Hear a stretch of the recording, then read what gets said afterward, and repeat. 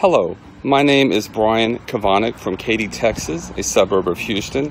I have considered myself a Republican since my first presidential election, in which I voted for George H.W. Bush when I was a student at Texas A&M University.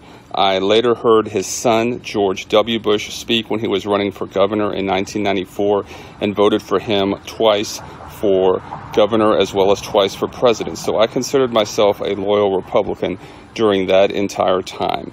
A bit later, during the Obama years, I started to become a little concerned with some of the fringe elements of the Tea Party, some of their extreme positions, but I still considered myself a Republican up until 2016 when they nominated Donald Trump.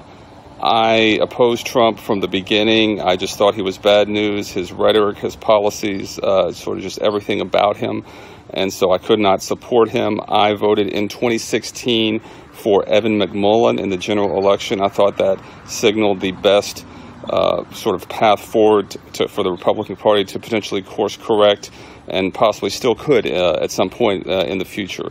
Obviously, Trump was elected, and so at that point, I still held some hope that the Republicans in Congress could be some sort of check on him, but that clearly has not happened. And Trump has been, in my opinion, as bad as expected or had feared, even worse. And so obviously I feel like our country is at a turning point here, potentially a great danger, and we absolutely must oppose him in 2020, which is why I am voting in the 2020 election on November 3rd for Joe Biden, and I urge all of you to join me in doing so. Thank you.